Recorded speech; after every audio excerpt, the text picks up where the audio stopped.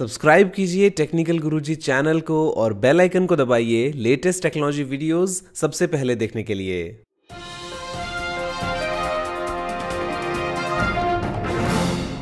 नमस्कार दोस्तों, मैं गौरव आपका बहुत बहुत स्वागत करता हूं टेक टॉक्स के गुरफिश एपिसोड में और लेके आया हूं आपके लिए बहुत ही कमाल की टेक न्यूज। तो चलिए शुरू करते हैं।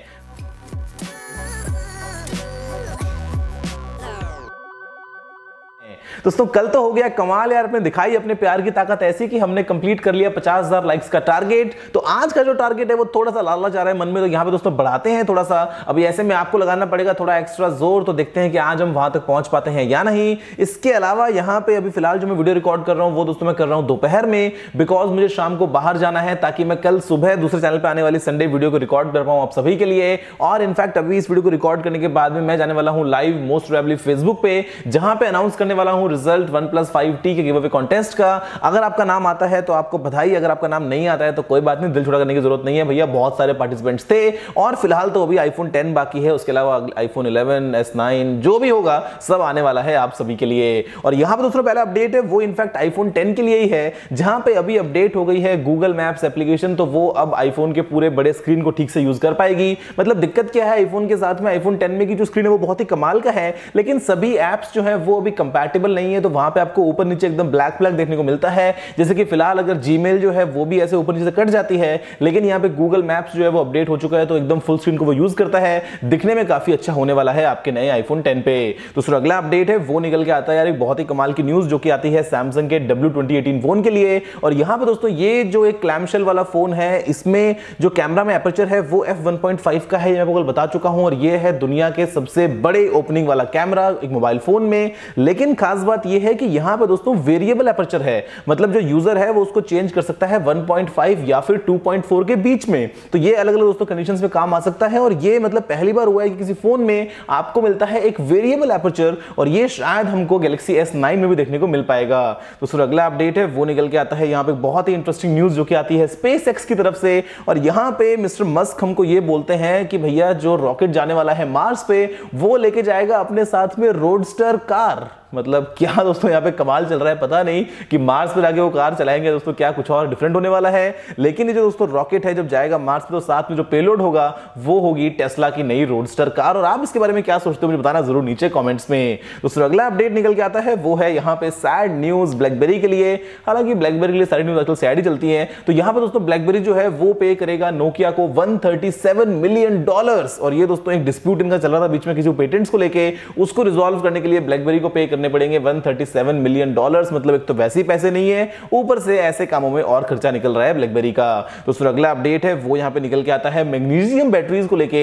मतलब ये भी दोस्तों रिसर्च चल रही है बहुत सारी कि जो नया ब्रेक थ्रू होगा बैटरीज में वो कौन सा होगा। तो यहां पे रिसर्च निकल के आती है दोस्तों मैग्नीशियम बैटरीज को लेके, जो कि हमको ये बताती है कि यहां पे जो चार्ज होल्डिंग कैपेसिटी होगी वो ज्यादा होगी, और इसके बाद दोस्तों जो बैटरीज होंगी वो सेफर होंगी अगर आप कंपेयर करते हैं इनको लिथियम आयन बैटरीज से, क्योंकि नोट 7 के साथ में जो हुआ वो शायद कोई चाहेगा नहीं कि दोबारा रिपीट हो। तो यहां पे आगे चल के क्या पता हम डेवलप कर रहे हैं कुछ मैग्नीशियम बेस्ड बैटरीज को।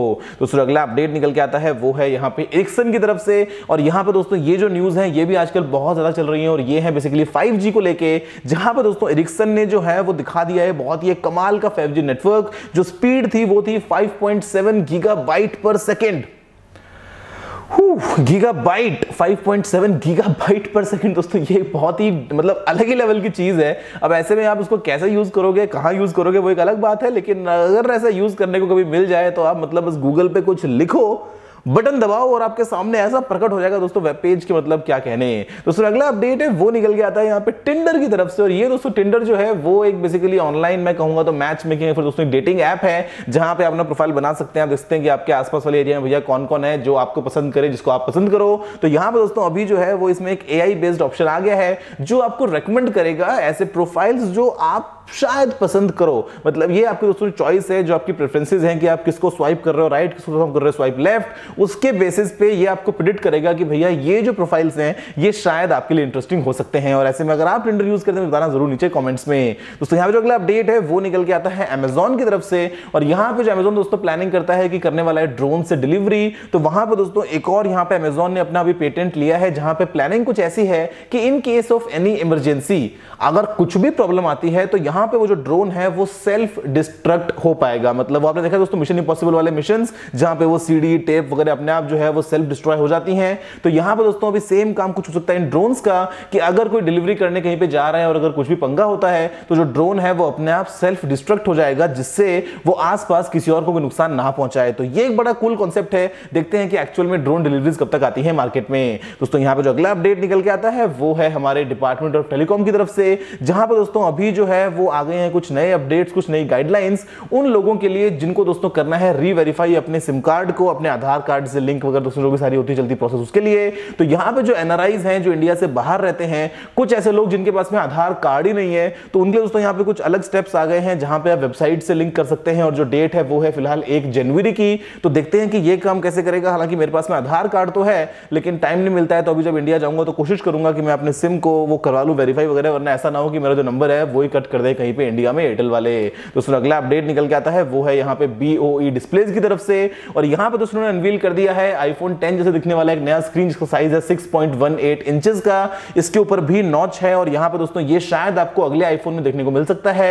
इसके अलावा शायद कोई और कंपनी भी इसको यूज कर पाएगी। हालांकि दोस्तों एप्पल का कुछ टाइप चल रहा था यहाँ पे BOE के साथ में, तो क्या पता अभी, क्योंकि दोस्तों JDI है जो BOE वगैरह है वो बनाते हैं मेनली LCD स्क्रीन, लेकिन यहाँ पे दोस्तों ये अभी OLED टेक्नोलॉजी को काम में ले रहे हैं। हालांकि सैमसंग एक बहुत बड़ा प्लेयर है, लेकिन यहाँ पे डेफिनेटली दोस्तों सैमसंग सस्ता पड़ने वाला है एप्पल को, तो क्या पता एप्पल BOE के इस स्क्रीन को जो कि है 6.18 इंचेस का काम में ले ले अपने आने वाले अगले आईफोन में, जो शायद हो सकता है आईफोन X1 या फिर आईफोन XX। मुझे बताना जरूर नीचे कमेंट्स में। दोस्तों यहाँ पे अगला अपडेट है वो निकल के आता है एक बहुत ही कमाल की रिसर्च को लेकर यहाँ पे दोस्तों डेवलप किया गया है अल्ट्रासाउंड नीडल्स को, जो कि काम में आएंगे दोस्तों सर्जरीज के दौरान। और यहाँ पे मिनिमल इन्विजन मतलब दोस्तों बहुत ही कम कट लगा के भी अगर आपको सर्जरी कर पाओ ठीक तरीके से, जहां पे उस नीडल के अंदर से ही आप देख पाओ कि दोस्तों सामने क्या चल रहा है बॉडी में। तो ये जो काम दोस्तों है ये बड़ा ही इंटरेस्टिंग है, और ऐसे में मतलब सर्जरीज ऐसी कि जहां पे आप एकदम बारीकी से घुस के सारे काम कर पाओगे, बिकॉज आपको ज्यादा कुछ बड़ा कट लगाने की जरूरत नहीं है। आप उस सुई के अंदर से ही देख पा रहे हो कि बॉडी के अंदर क्या सही है क्या नहीं है। तो वो दोस्तों काम यहाँ पे आ गया है, और यहाँ पे आप टिश्यूज को डायरेक्टली मॉनिटर कर पाओगे बाहर से ही।